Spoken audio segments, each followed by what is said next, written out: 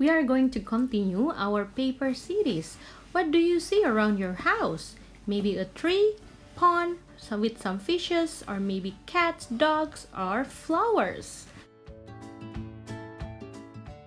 For creating the tree, we will need brown origami paper. You need to fold it and cut it until it gets smaller and smaller.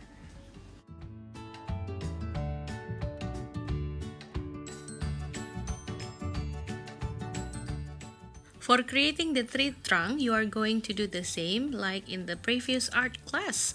So fold the paper and then glue only one side and fold it and paste them together. And on the bottom part, you are going to cut just a little bit, not too big or not too long, and then fold it again so it could be the standing of the tree. For the leaf or the bushes, you can get any color that you want. I'm going to just get a green color and then draw them like a bushes, like wavy lines, and then cut it and then paste it in the tree trunk.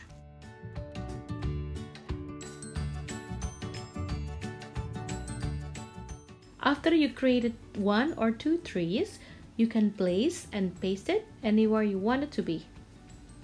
Glue the bottom of the folded part and then paste it on the paper.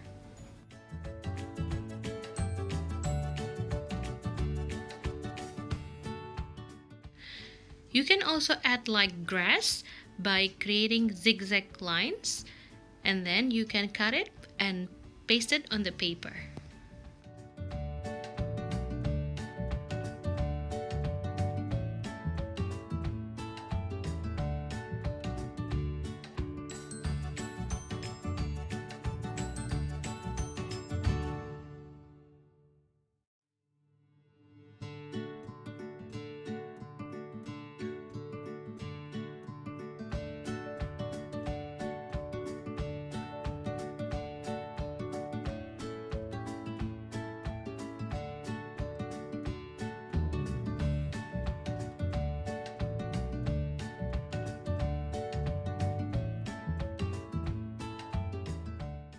You can add some more drawings with crayons or oil pastel, such as pond, fishes, cat, dogs, flowers, anything that you want.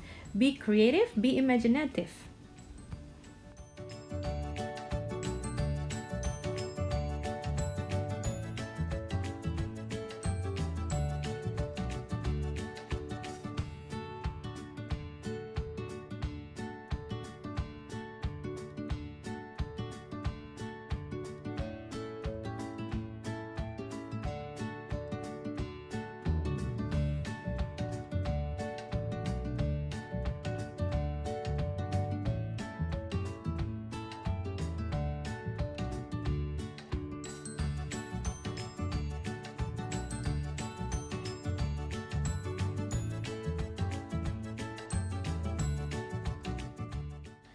If you like to complete the coloring, like painting using watercolor on the paper, which is the ground, you could also add some details like grass and then textures, so just make your artwork really beautiful. Have fun!